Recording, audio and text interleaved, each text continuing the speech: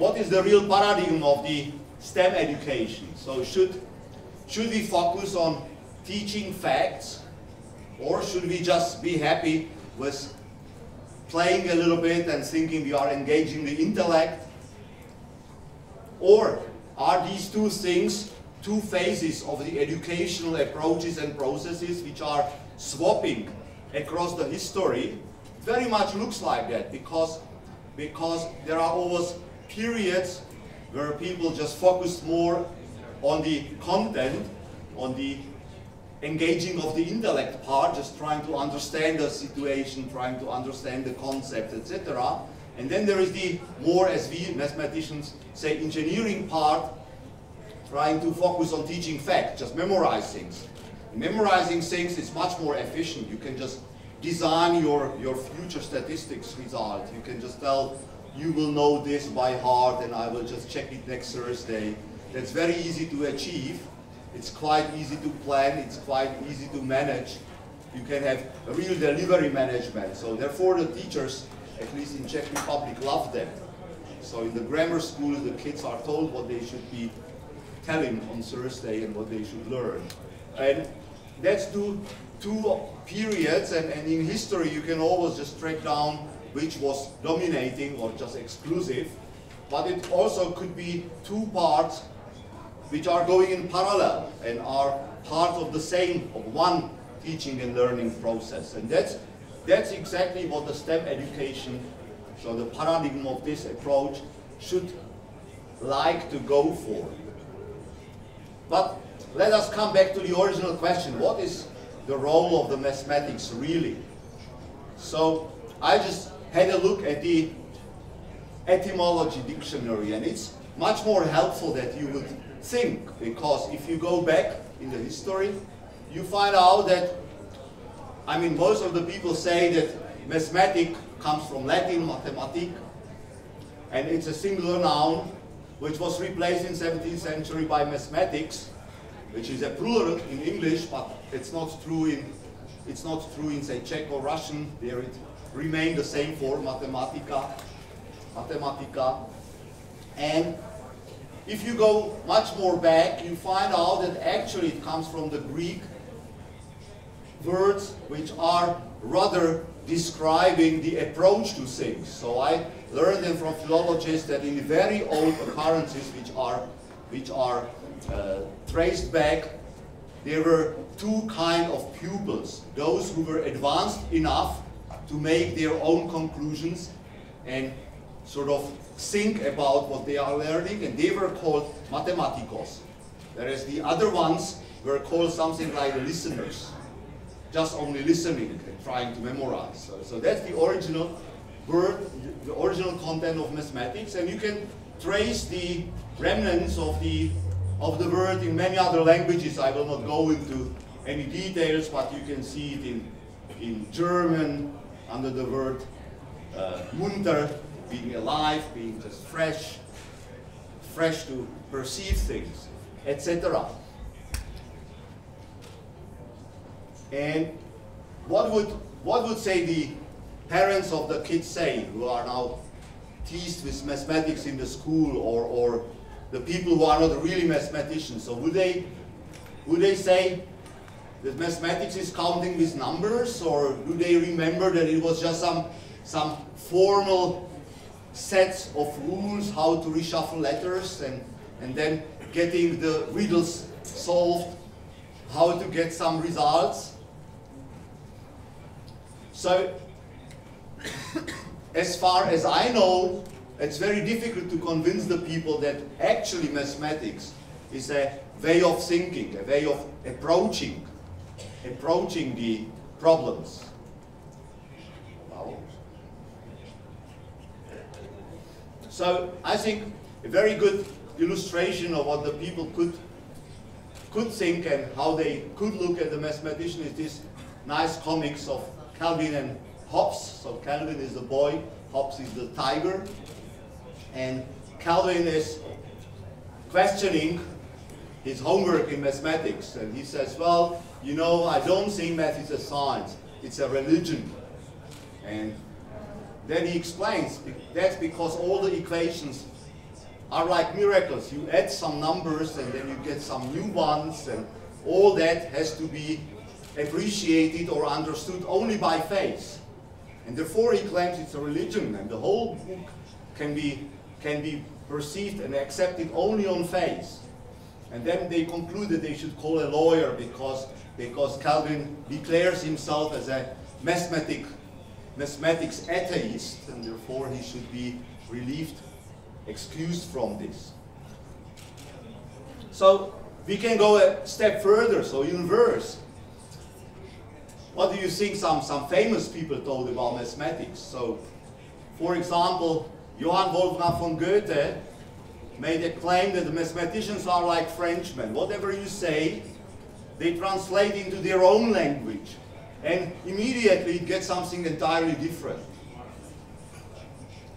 But that's a polite and nice. I will come back to that quote immediately after this slide. But there are much worse. So St. Augustine wrote in his book De Genesia Litteram very many centuries ago that a good Christian should beware of mathematicians and all those who make empty prophecies. The danger already exists that mathematicians have made a covenant with the devil to darken the spirit and confine man in the bonds of hell. So that's what we were considered as mathematicians, say, this many centuries back. And even more interesting, at least for me, therefore it's the third point, it's Martin Luther, the Protestant religion creator. So he thought that while medicine made the people ill and theologists made them sinful, mathematics makes them sad. And that's something I do not understand very much. So in one of the first slides here, I will come back to that. I had two pictures here. On the right hand side, that's how I at least have the feeling our students are coming. They are self-confident, they want to do something and they want to play with something, and they meet the teachers and they don't know what to think. So that's on the left hand side, and therefore I just copied the same picture here again, and I thought that that's one of the possible explanations why Martin Luther thought that mathematics makes the people sad. Because, I don't know, perhaps they had the feeling that there are so many among them who have got this snake already spiraling around and telling the devil's words to them. So let's come to the first quote, the Johann Wolfgang von Goethe's one, because his observation is actually pretty good. So indeed, I think mathematics should be first of all understood, and thus it should be also taught the way as a foreign language. And if you imagine how foreign languages are taught, I don't know again how they are taught in Russia, but I got a quite horrible teaching of languages. So my classes of languages always consisted in having columns of words and other columns of words, and you had to learn the exact way, and it didn't matter at all whether it's just the only possible translation of the word or whether there are some nuances around. Who cared? It was just a homework to learn by heart that this column of words has got this meaning. And then separately there was some discussion about the grammar, and there you just learn some small bricks of the grammar in a very abstract way, and all that was supposed to be put together. And then later I read some study by neurologists and psychologists who explained that if the small kids are not meeting foreign languages before they are at most 3 or 4 years old, then inevitably they will be the whole life long, they will be using another part of their brains to work with other languages than their own than what they do with their own language. But my belief was, when I saw that it was just because of the method of learning, because the method of learning the language in this stupid way was creating something like a block. just blocking the possibilities, the natural possibilities to use the foreign language the same way as you use your own language. And so I mean that mathematics should be trying, or the math teachers should be trying to avoid this same catastrophe. And so we should rather imitate how the foreign languages are learned. So the people should try to perceive and play a little bit with some concepts and approaches and methods and arguments and algorithms without trying to completely understand them in a formal way, completely enjoy every fine detail.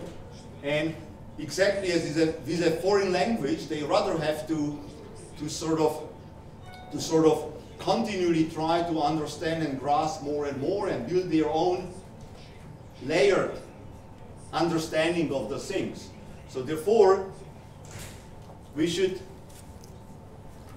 not insist too much on perfection until we reach some reasonable level. And definitely, the absolutely best way would be if other subjects in the, say, grammar school or secondary school level would use the mathematical approach of discussion and explanation of things, so that the people in their math lectures could just recognize the approaches and seeing how nicely they could be described in the more abstract way. That's exactly not what's normally happening. At least it was not happening in the schools when I was there. It was not happening in the schools when my kids were there, and I'm afraid that my grandchildren, who are now 5, 3, 2 years old, they will not meet it in their schools again, because that's simply something what the geographers or biologists or others are simply not doing.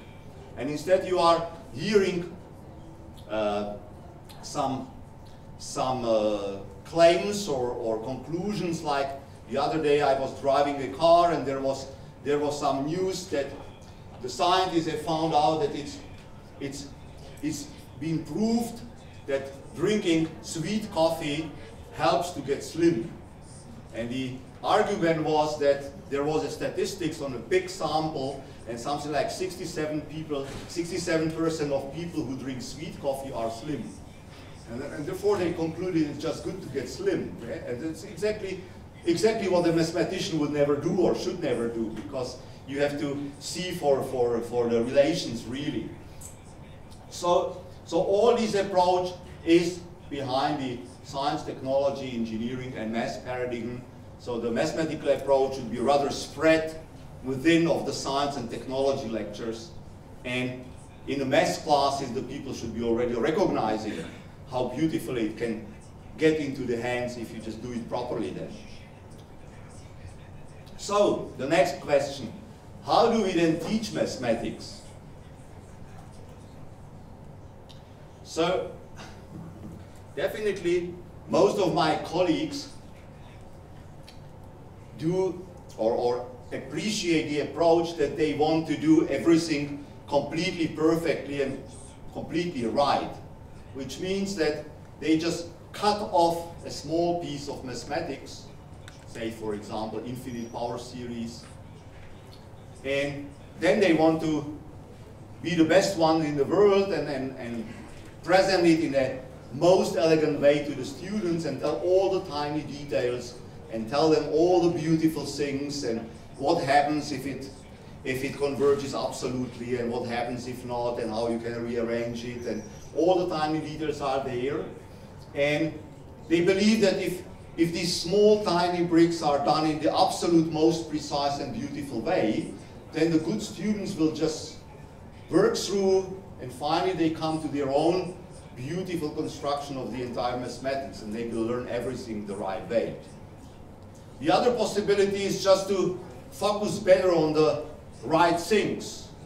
And if you better focus on the right things and try to present them immediately as useful tools, then of course you can't be very precise in all the tiny details, and you can't have the ambition to place every single concept to your curriculum only at a point where you are already having all the tools to deal with them. So I have, for example, colleagues who strictly believe that you can't deal with power series earlier than third semester, for example, because you don't have all the integral calculus there and it would be too complicated for the students. And so they don't tell them simply in the beginning that actually we are working only with polynomials because we can't do more than finite number of additions and multiplications, and no computer will do more than finite number of additions and multiplications in their own lifespan, and therefore it's just an abstract simulation, abstract approximation of polynomials who have got too many coefficients, and so we better speak about power series. And you can tell the kids that you can work with the power series exactly as with the polynomials, at least formally, and you can tell them immediately that you just integrate and differentiate term by term, and then you immediately can tell them that whatever kind of, say, differential equations you write down, if you assume analyticity, if it's power series, then you can turn it into combinatorial problem, which you can't solve anyhow, but you can immediately get at least some approximation, and the people just see that it's something like a useful tool. You can do directly to numerics, and so you can hope that those students who would like to work with that in detail, they will later finally come to look at all the details on their own. But at least there is a good chance they understand the links and they understand the reason, they understand the use. And that's very similar to the foreign language. There, if you do it the normal, natural way, like the best way to learn language for a boy is to get a girlfriend who doesn't speak his language. And then, of course, he very simply and very quickly learns word by word. And in the beginning, the understanding is not perfect, but it evolves fast. So that's what I mean. And so, of course, we shouldn't try to provide complete exposition of some very restricted area or piece of mathematics immediately in the first time. So, because it's just exactly like with the foreign language. If you just immediately from the scratch want to make some clear distinction where you use the perfectum and when it should be the plusquamperfectum, so perhaps the people never ever will learn to speak really. So that also brings the need that you simply touch the topics and you should spiral, like in the Hegel's sense in philosophy. So there is no way of understanding which could be reached at the first moment. You have in mathematics, you have always spiral around the concepts and come back to what you thought you were already understanding, and you come back and you see that you didn't, etc. So, any questions? I'm coming to a new chapter. Not the case. So let me go on. So let me come back to one of the things I mentioned, and that's the perception of the people, the perception of the students. Perception is a very interesting concept in psychology, and if you ask different psychologists, they will tell you different answers. So what I mean is just mainly the perception from the point of view how it's described in Carl Jung's approach to the personal typology of people. So, of course, we should be interested how the students perceive what we are telling them, or what kind of homeworks they are getting. And of course we should, and we want, and very often we achieve the task, we want to pass the experience of ours and the opinions we've got. That's the main goal of the activity of teacher, right?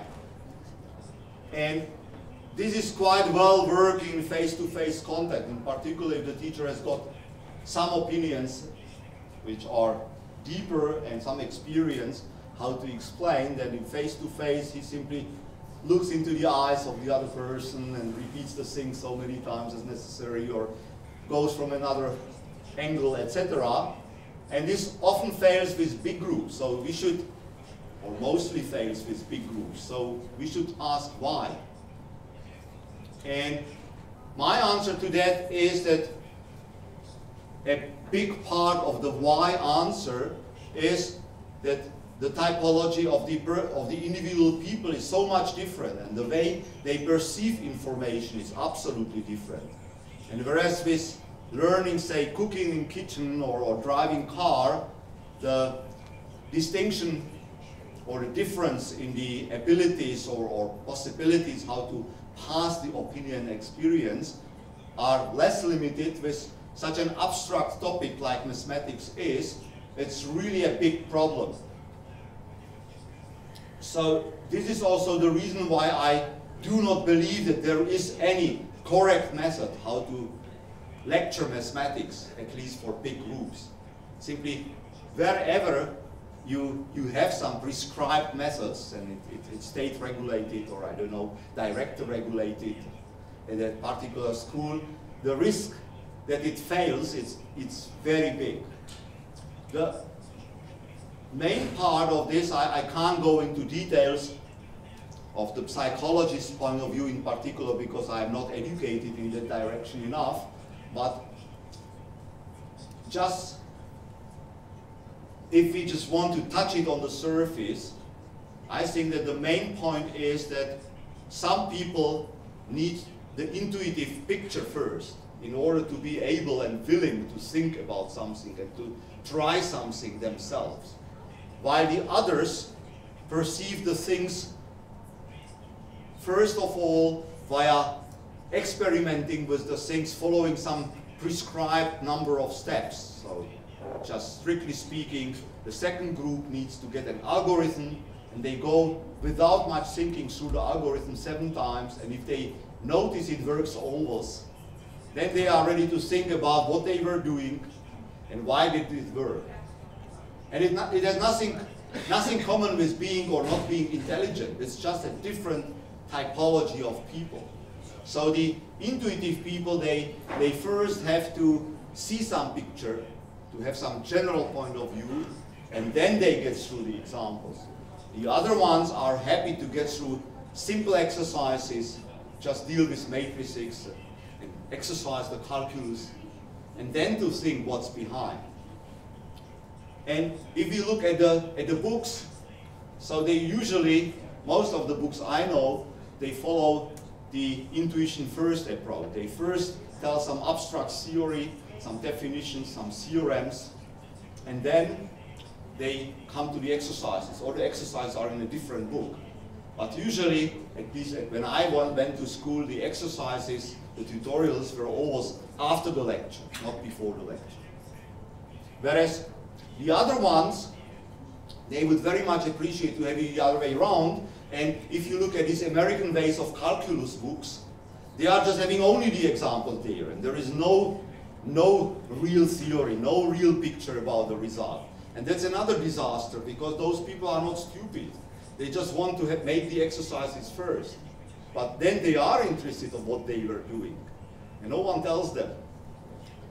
So all this was addressed by Jung in a much more complicated way, because his interest was how the different typology of the people reflects in the symptoms of psychological diseases or neurological diseases, because the same disease is seen via completely different behavior of the people depending on their typology. So therefore it's quite difficult to read it off there, but there is another resource, and that's the much simplified version what the HR people are using when they just deal with human resources and try to build teams and try to understand why someone gets the instructions and does the work, and another one gets the same instruction and doesn't do the work, why some of the employees are happy with the way and why others are not. So that's called the Myers-Briggs typology indicators, and there it's a simple reflection of what I'm talking about. So what Myers and Briggs, it was a mother and daughter, both active in HR, what they fiddled out of this Jung's approach was that they stick to Jung's original, or more or less stick to the original concept of being either extrovert or introvert, which actually doesn't mean what we usually think it does. I mean, at least I was always told I was very extrovert because I like to sing for the people and I like to talk to the people, etc. Whereas the introvert people should be sitting somewhere in the corner and not talking much. But it's not the case. So the original Jung's approach was that extrovert means that you perceive and understand yourself as living in some surrounding which you take as the basic source of information, whereas the internal feelings for your brain is secondary in your perception of the world and yourself, whereas the introverts have it the vice versa. So it's more difficult. And so this is a dichotomy. And another dichotomy is dealing with the perception of the information. That's the two ones. One is called sensing, which means you perceive the information via your senses first. So you touch things, or you watch things, and that's exactly what happens if the people first like to get the algorithms and go through the algorithms. So those people who are this S-type like this, and the people who are the N-type prefer very much to get the general picture first, because they have to intuitively have the idea, to intuitively see what's going on. And then they are able to use their senses and test those things.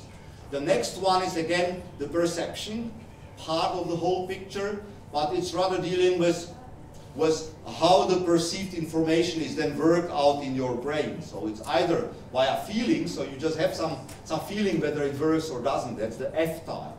Or you very, very carefully think about what you perceived.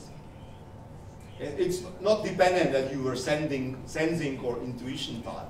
And the last one is just out of what Jung was talking about as the judging and perception, and that's the behavior in groups of people if you have to deal with them. So judging means that you decide and you let your workers to do what you planned for, whereas the perceiving ones are all the time waiting whether the things will be changing or whether it's the final situation, and he never ever wants to conclude with a fixed plan. So here is the distribution of the individual 16 types in population. So that was some statistics from States some 10 years back. So you see that actually about, if you count it together, so the N people are only about 25% of population, while the S people are about 75% of population. So you see that if you want to please your class, so it's very probable that 75% would prefer to have exercises first and theory then. I made some experiments. I will come back to that with my own big classes, and it very much was like that. Also, you see that the distribution of the people with successful careers is then also very much depending on which group they are. So I will not go into any details, and it's only half of the table. Yeah, but you see that in the management and etc. So there are very much the people which are S and T at the same time. So sensing, taking things simple, and thinking and judging. Yeah, you see, that's very, very helpful in retail, small business, managing, banking, etc. So, just to go on, the time is also going to the end. I was told to have about 40 minutes of talk, and then there should be enough time for discussion. So I hope you will come to some discussion in the end. So any questions so far? The questions could be posed in Russian, and I will answer in Russian then. At least I will try. Not yet. So let's go on. So I just tried to follow this a little bit. When I was asked, so it's already about 13 years back, I was asked by our colleagues at Faculty of Informatics to redesign completely basic mathematics course. And our informatics people, they are interested in getting serious mathematics background for the students, but at the same time, they do not want to invest too much time to them. So what was going out of them in the full version of the course, it was 4 semesters, 4 hours per week of the lectures and 2 hours of tutorials. So if you look at it as a one course, it's not too bad. It's just, so our semesters have got about 13 weeks, so it's quite many hours of lectures. But it had to cover all the mathematics except of graph theory and some logic, because they dealt with that in their informatics stuff themselves.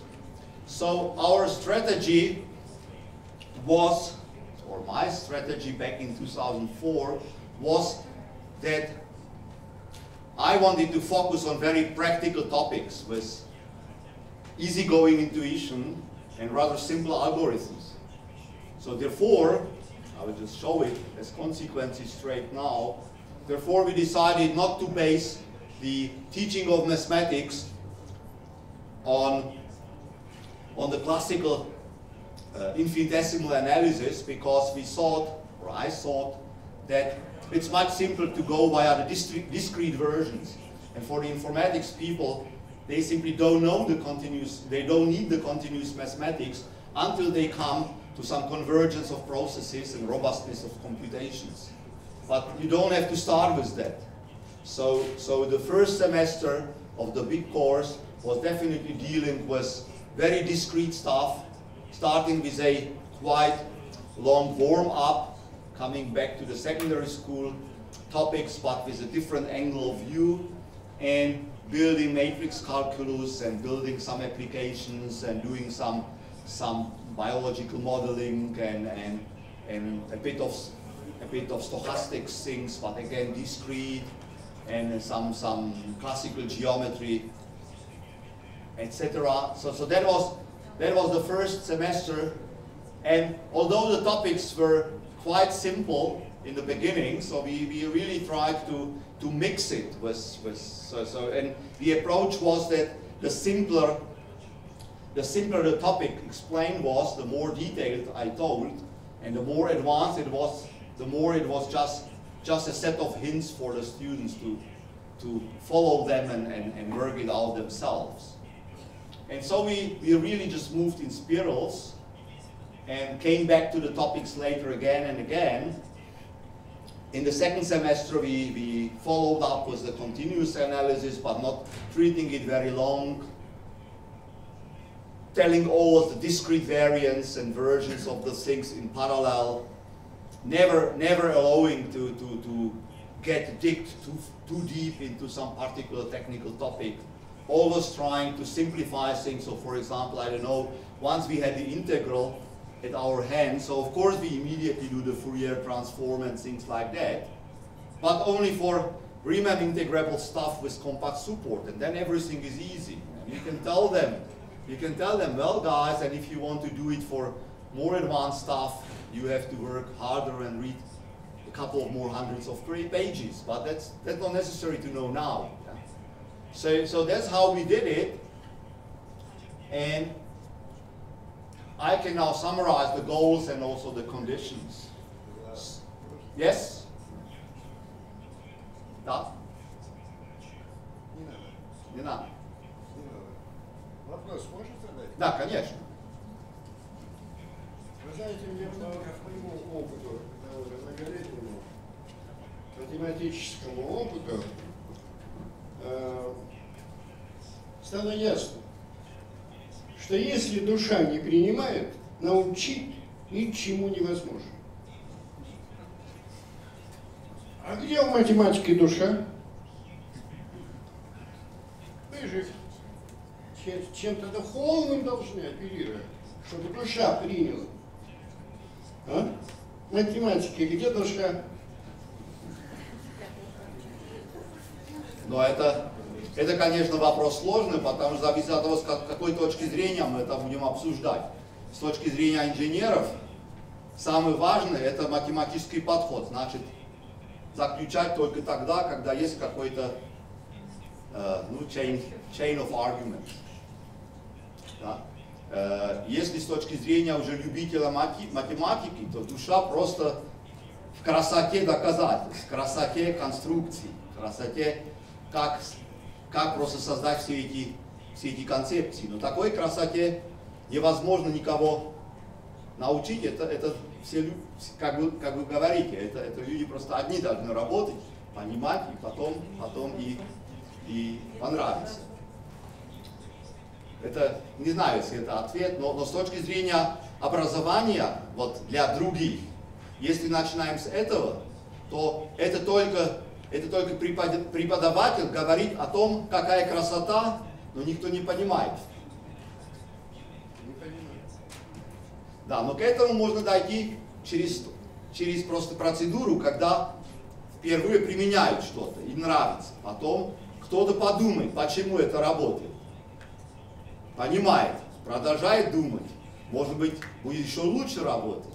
И потом если что-то создает, и вот красота.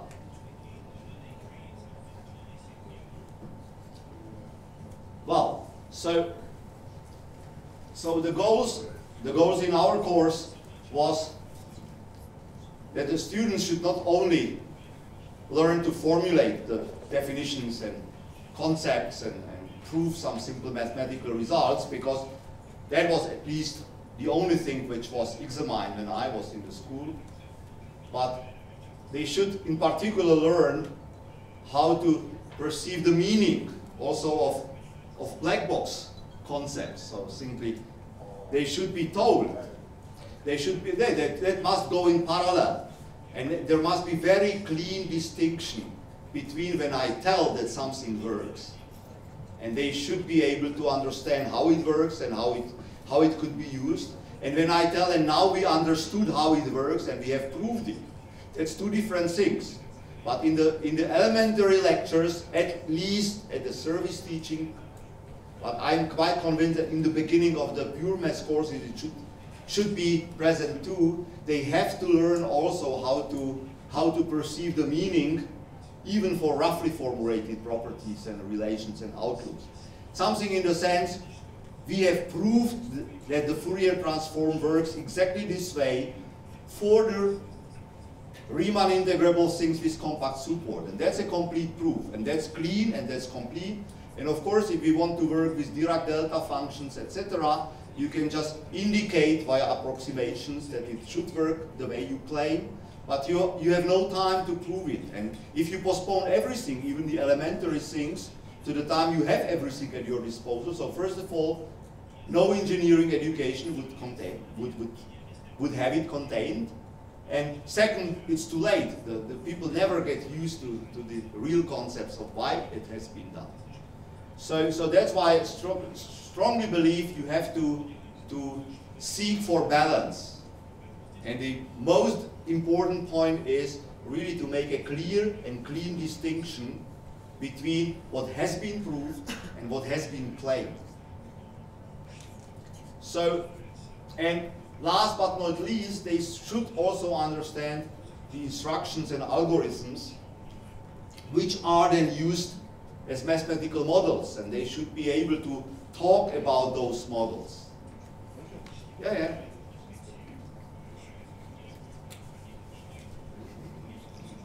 Я хотел помочь. Вы говорили, что нужен смысл, нужно понять смысл. Вот смысл – это взаимно однозначное соответствие потребностей и возможностей. Взаимно однозначное соответствие. И как только ваши ученики поймут, что им нужно, они должны узнать, а с помощью чего это можно получить. И тогда любой предмет, в том числе и математика, выстроится в очень хорошую цепочку возможностей и потребностей и из взаимного удовлетворения. Да, конечно, это правильно, но надо, если просто есть 4 семестра, надо там просто дать людям какую-то картину общую, то, конечно, там баланс должен быть очень специальный. Там надо не только доказывать все полностью, но тоже показывать, как этим пользоваться и так дальше. Да, это тоже имею в виду. So,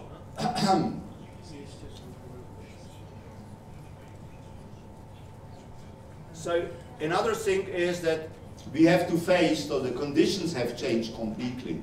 So we have to face the different habits and different approaches of the new generation. So I don't know whether many of you were here in the afternoon block of the architectural design and links to the use of the rooms was here. It was fascinating, and there one of the lecturers was telling that he couldn't imagine he would stay for 8 hours in the classical classrooms because he can't stand that for 3.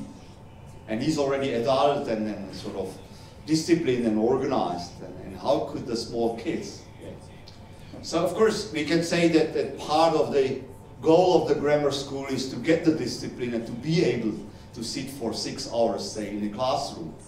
But we have to respect also that the kids are coming to the university or to the secondary school so mentally in a completely different condition than what we used to see earlier. In particular, at least again in Central Europe, there is a big lack of systematic work or interest. So the people stopped to go for long movies because it's too long. They prefer to have these sitcoms which are never more than 20 minutes for one piece, right?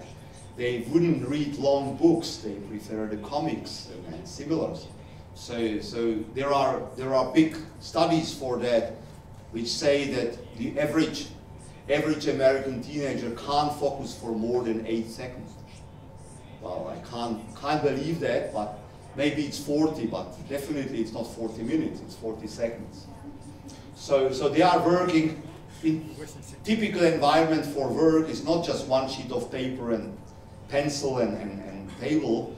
The environment is of course screen, and on the screen you have at least 5 windows in parallel, open.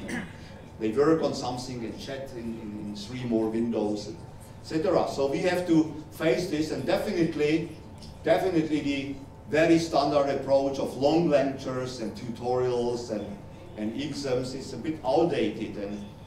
And I'm facing it as the head of the institute, and I know that I can't start the revolution just telling the people do it different way because they don't want to.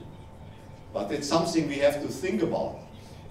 So definitely not only the goals and the conditions are changing, but in particular we have also to change the way how we address the students and the homeworks we are designing and the works they are doing.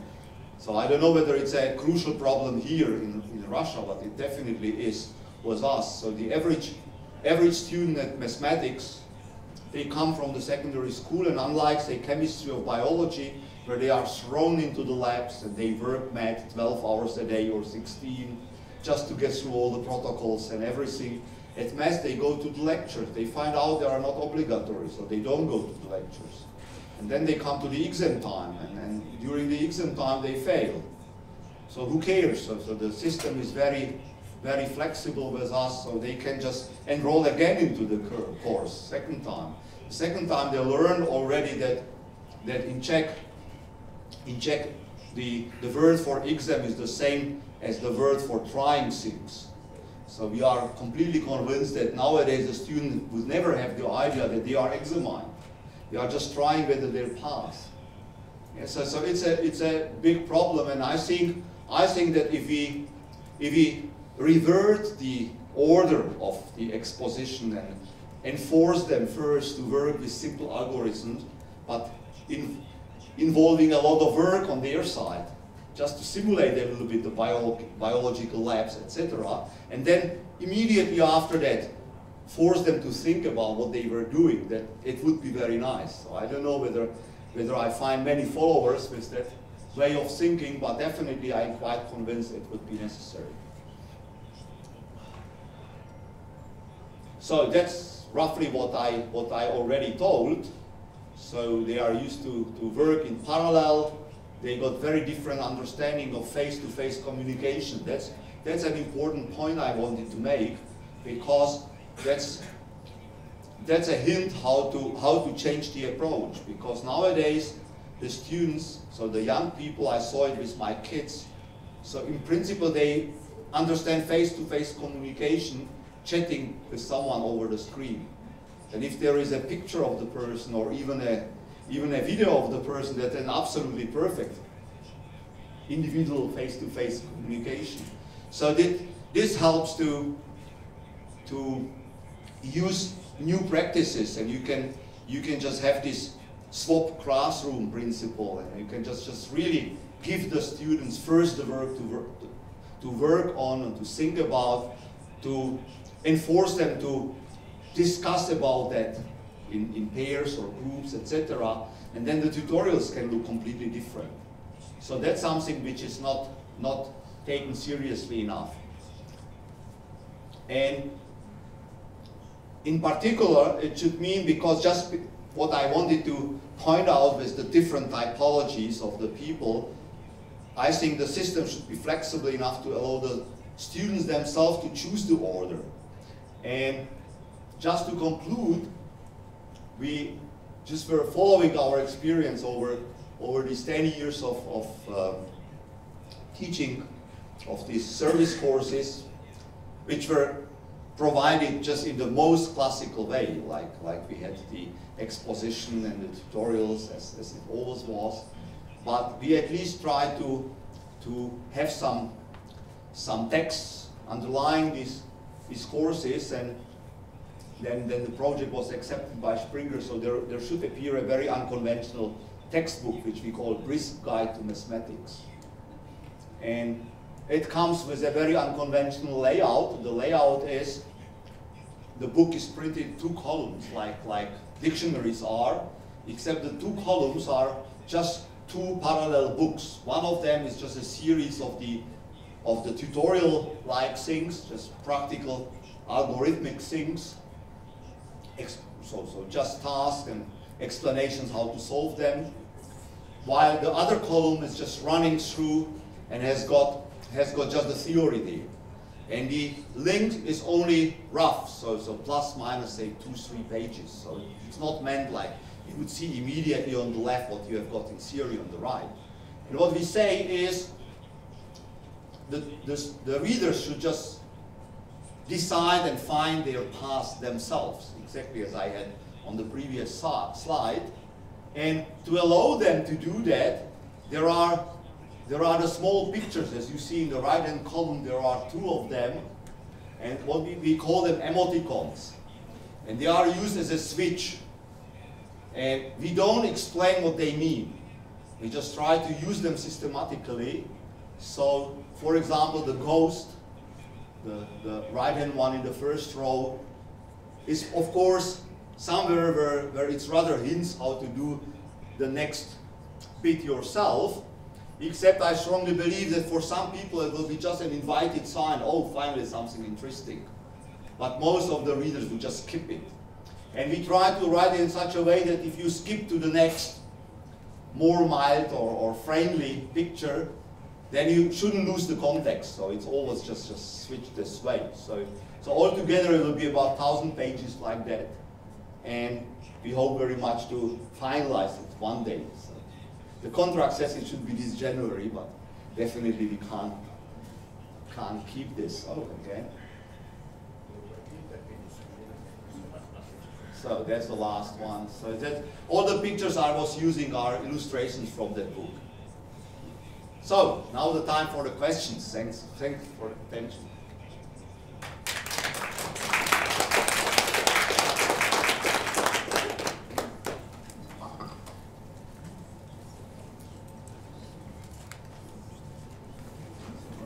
Thank you for your very interesting lecture. I have a question. Could you please say what is your main achievements as a math teacher? Well, I never taught small kids, so I can't tell anything about say the main bulk of population I try to address today. In math teaching, I had a few very successful students as graduate students, so I'm just an ordinary university professor. And my approach is that I very much try in the big classes, say if I have there, say 200, 300, 400 people, as at the informatics you get, unlike my colleagues, I claim that I claim that say, half of the students who are not the best ones is doing exactly the same way, independent of whether you put a bit more material there or a bit less material there. They simply don't learn much. Whereas the best 10%, if they are fed with something nice, they are excited and they learn a lot. So my feedback from students, so we have got this general feedback run by an information system, so I'm very much below the average in average, but every time I get some very high appreciation by the very best students, so I'm proud of that. So I don't know whether I should, but I am. I always try to run the course in such a way that I don't kill the weaklings, but I don't want to adjust the course for them. Thank you for the answer. Пожалуйста, еще вопросы?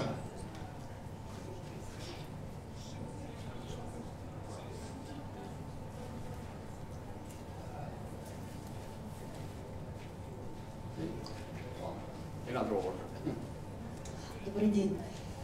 У меня, знаете, такой вопрос по поводу того, что сейчас студенты теряют внимательность и очень сложно обучать, ну, то есть очень сложно держат внимание. Ну, то есть могут сосредоточиться очень коротко и на некоторых вещах.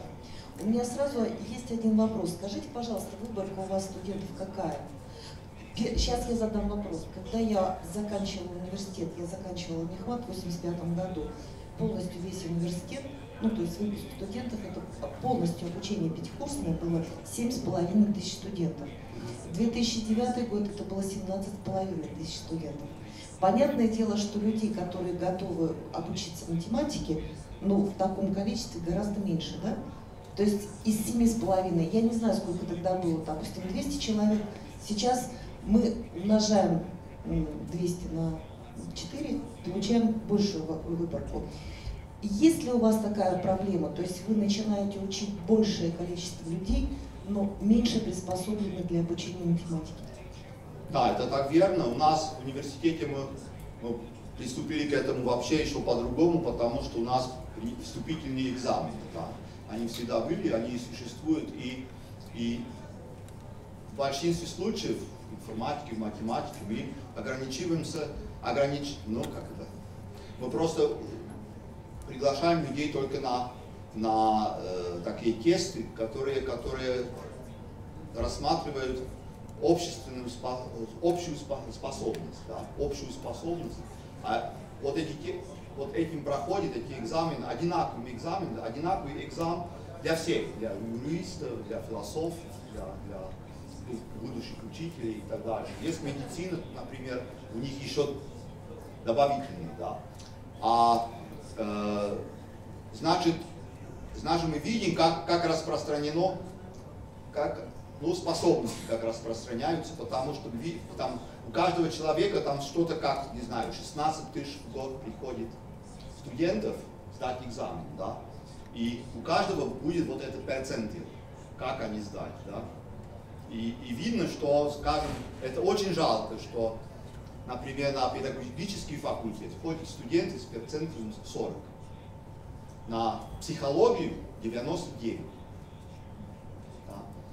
Не знаю почему.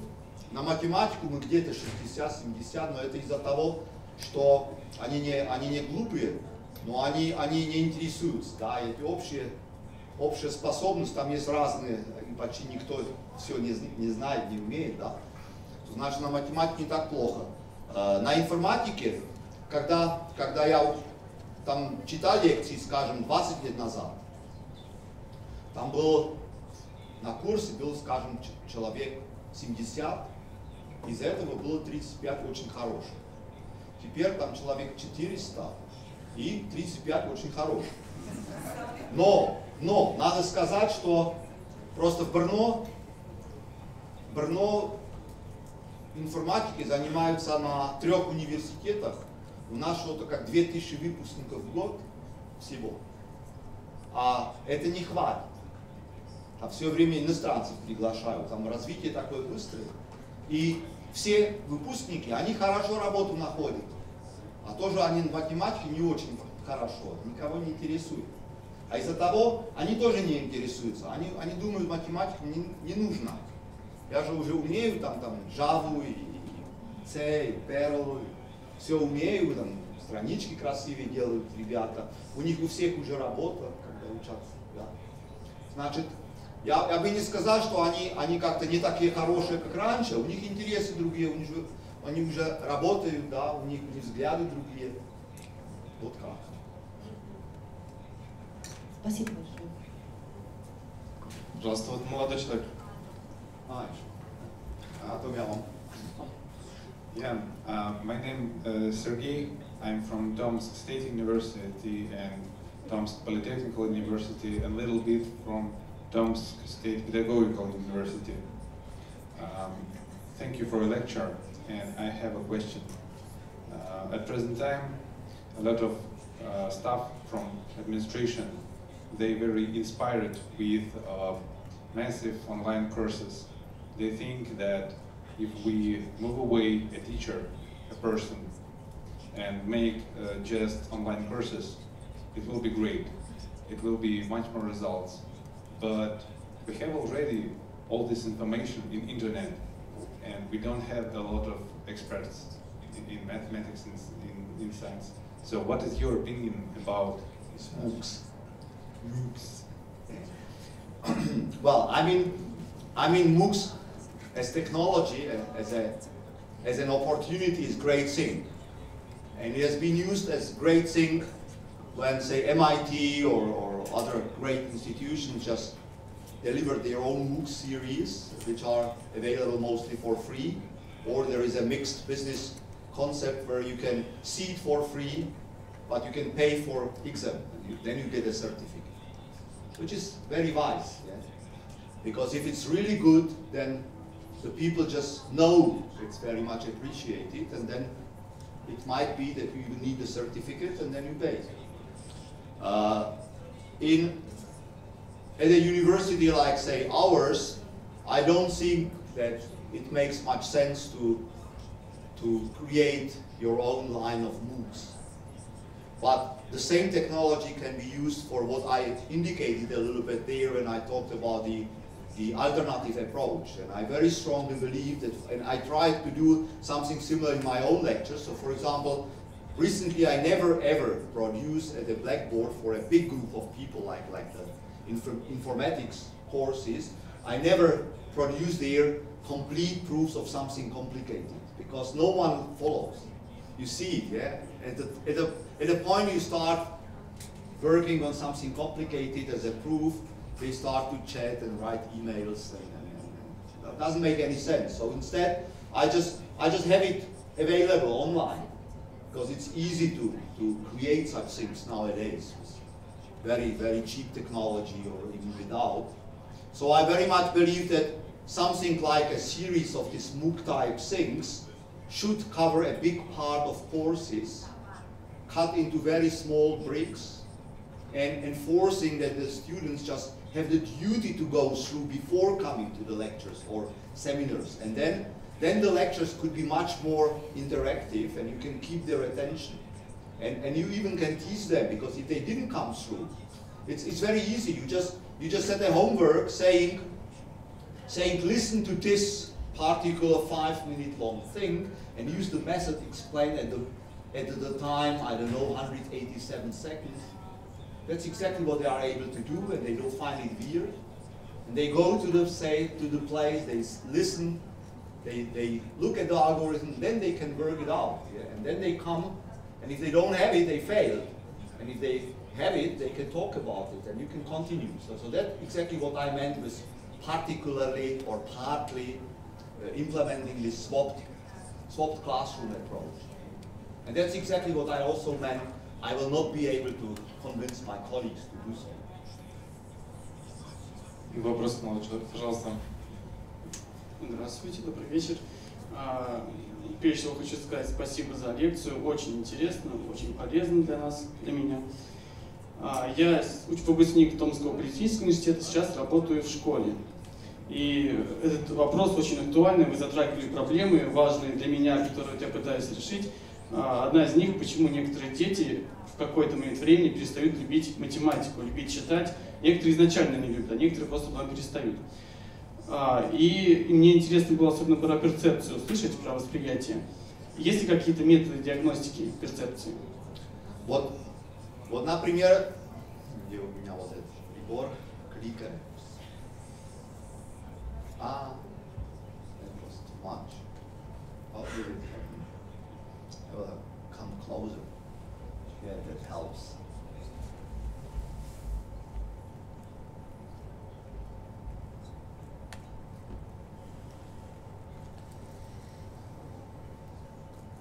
I mean, if you go for this MBTI, so MBTI is a worldwide accepted name of that. I don't know how in Russia, but I'm sure you must find it much easier than in Czech. And even in Czech Republic, you can Google a site where you can run through tests. The psychologists have got some well-designed tests, many of those, and you just, it's very mechanistic. Yeah? You just fill in some form, answer questions, and in the end, it tells you exactly where you are in the table. The problem why the psychologists don't respect this method is that simply the dichotomies are handled by counting some points, and there is some decision point in the middle, and whatever is left is just the left one, and whatever is right is the right one. But that's too simplistic. So from the psychological point of view, you should only count the cases where it's very much polarized.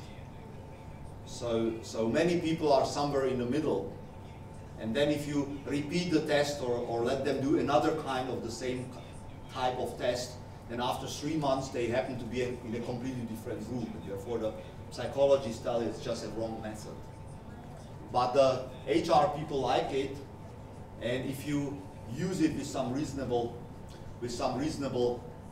say, approach, just taking it seriously only if the polarization is strong enough, then I think the reliability is not that bad. I've got currently also a young person like you who is working at a school, and he came back to do PhD in a distant form, and he just picked up this problem, and he tries to make some set of tests and experiments just to test how much it works with the mathematics and how important the match of the typology between the teacher and the pupils is, etc. So I can't say how it will end, but I discuss it with psychologists. They find it extremely interesting. So, for example, I was really shocked and a bit sick out of that for a couple of months, because I discussed it long time back with psychologists, and then it happened that they invited me to give them a special talk about the reflection of Jung's typology in perception of mathematics at some very special meeting devoted to the 25th year of their association. And I was so worried, but it went well finally. Спасибо. И у меня еще такой небольшой вопрос.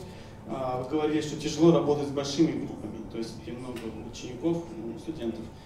А как вы осуществляете такой подход, как вы работаете с большими группами? У вас есть индивидуальный подход какой-то, ну, хотя бы группами?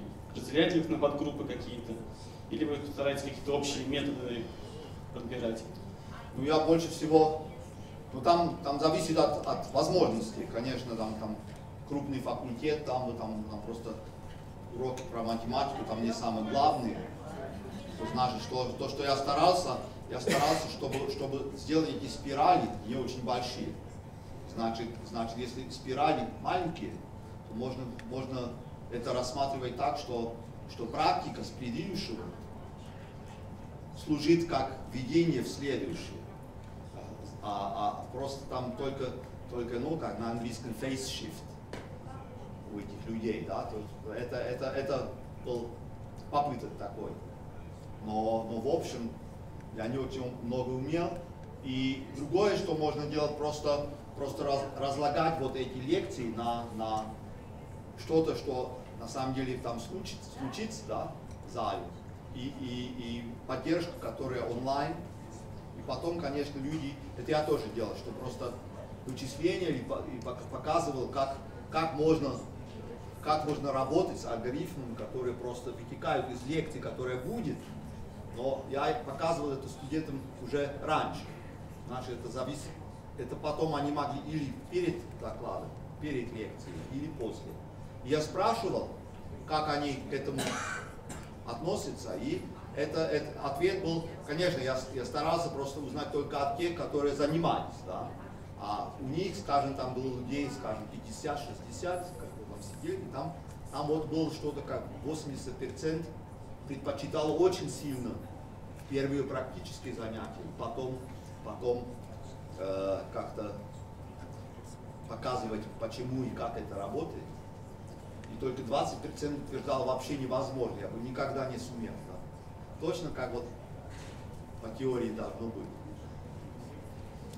И заключительный наш вопрос. Огромное спасибо за вашу лекцию. У меня вот какой вопрос. Вот подход спиралевидного погружения постепенного, он чрезвычайно такой очень вкусный. И может создаться такое ощущение, что это применимо абсолютно ко всем дисциплинам. У меня вопрос такой. Ваши коллеги по университету используют ли этот подход спиралевидного погружения в своих дисциплинах? Или существуют какие-то дисциплины, на ваш взгляд, которые по этой методике не могут преподаваться, то есть отлично, то есть они не подходят к этому подходу? Это мне неизвестно. Я боюсь, что на нашем университете просто люди не очень занимаются. Там просто каждый большой исследователь, и он еще тоже там читает лекции. И большинство коллег, они читают лекции для своих наследников. А воспитывают тоже. Они очень гордятся, что за всю жизнь просто появились, скажем, 2-3 наследника. Да? И дальнейших 1005 студентов, которые прошли курсами, это неинтересно. Я просто не знаю. Но в общем, почти все очень приступают так традиционно, скажем, я говорил очень много про это с деканом медицины, когда мы вдвоем там всегда старались как управлять университетом. И он не объяснял, как это они рассчитывают в медицине. Это очень, наверное, хороший вопрос, хороший ответ. Они у нас очень классически просто бросают всех в анатомию и формат, вот этот фармацевтику, да, еще что-то. Это известно, что это обозначает, надо выучить 3 списка телефонных, да, номер просто наизусть. Они говорят, это очень хороший такой вступительный тест. Кто не пройдет, а те, которые пройдут, они еще потом выучат, как просто связи, что делать, потом и больницы, да, это все просто позже. И говорил, что, конечно, есть второй подход, где они впервые как-то, ну, как вот все эти системы работают, говорят, да, вот такой общую картинку, да, как вот все устроено, и потом идут вниз к деталям и объясняют, как кого зовут, какую кость, какой мышец, да. И он говорил, что во всей Чехословакии только один медицинский факультет приступает к этому таким образом, но он только для очень хороших студентов. Средние студенты это не сумеют, это просто слишком сложно. Не знаю, если как бы в медицине могли просто так постепенно просто делать, чтобы, наверное, не умеют. Да. Математика, я думаю, это возможно. Там просто недоход. Там после Вайерштрасса и дальнейших, потом все эти бурбакисты, да, это один ужас, что теперь большинство людей, которые в Европе преподают математику, то они уже никакой другой не видят, только это бурбакистское, да. А это система, которую создали, чтобы просто в библиотеке окончательные формулировки всех результатов достать, да. Но одни эти бурбакисты так никогда не работали, они на нормальном языке, да, общались. А это будет что долго. Я думаю, в России проблема никогда не была такой огромной. Там просто много людей в Москве говорили, что бурбак это обозначало кто-то, кто не умеет хорошо объяснять вещи, совсем формально все. Но у нас это очень позитивно, если про кого-то скажу, это хороший бурбак. Да? Он просто все совсем правильно, совсем явно, совсем абстрактно. Да?